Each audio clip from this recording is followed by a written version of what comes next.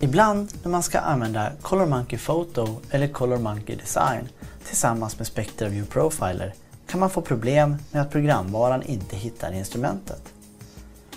Detta beror oftast på en liten applikation från X-Rite som heter X-Rite Device Services, som arbetar i bakgrunden med kommunikationen mellan X-Rites programvaror och just sensorn.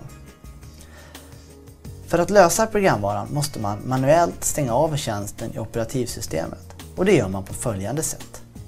Jag börjar med att stänga ner SpectraView Profiler för att kunna visa er helt från början.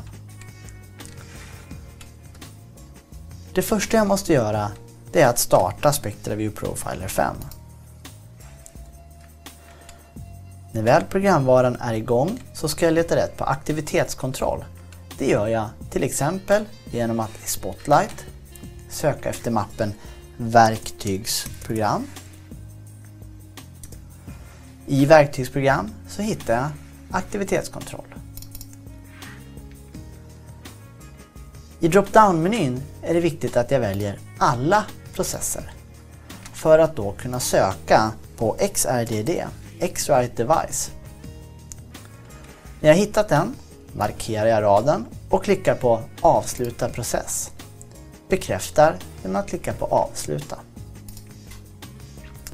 Nu kan jag stänga aktivitetskontrollen och sökfönstret för att gå tillbaks till SpectraView Profiler 5.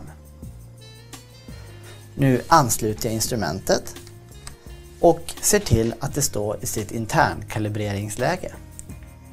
Jag klickar på start för att börja kalibrera.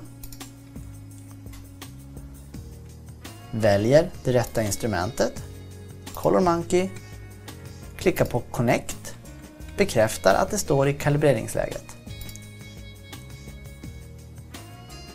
Nu är instrumentet färdigt att hängas på bildskärmen och påbörja kalibreringen.